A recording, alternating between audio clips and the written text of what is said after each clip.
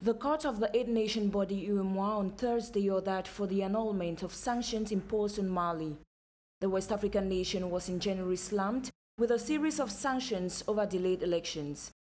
This was after Mali's ruling military junta proposed staying in power for up to 5 years, pushing the UEMOA and the West African bloc Ecowas to impose economic and diplomatic sanctions on the Sahel state.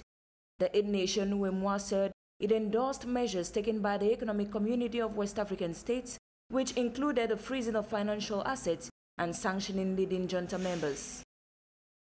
It also announced that it would back any subsequent measures taken by the 15-nation Ecowas bloc, of which all UEMOA countries are members.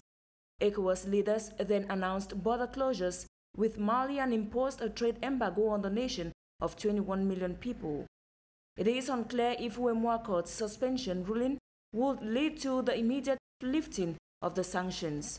Mali has been under pressure to restore democracy rule after a military coup in 2020, and junta views the sanctions as illegal and vowed in January to challenge them in international courts. ECOWAS has, however, been pushing the junta to stage elections within 12 to 16 months.